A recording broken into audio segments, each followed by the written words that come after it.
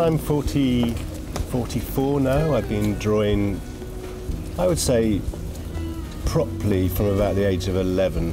You know, going out with my dad on holiday, drawing sort of beaches or architecture. He's an architect, so I kind of learnt by watching him very carefully. He was a very good draftsman. I like this building. I like Art Nouveau stuff. My great-grandmother was an applied artist, and she designed things like this. Textiles mainly, but I think to have this in the city centre is amazing.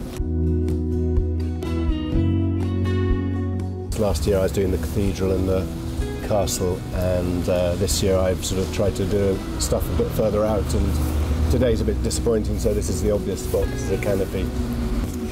I've just been drawing a Garrick Theatre for Kenneth Branagh.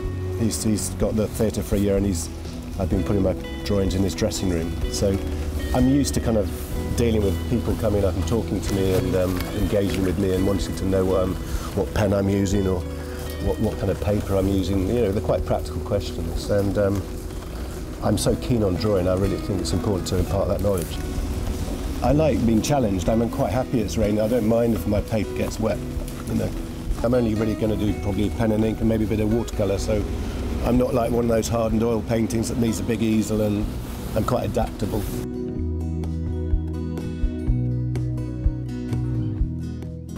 I won the People's Choice last year, so I was keen to get back and do some more.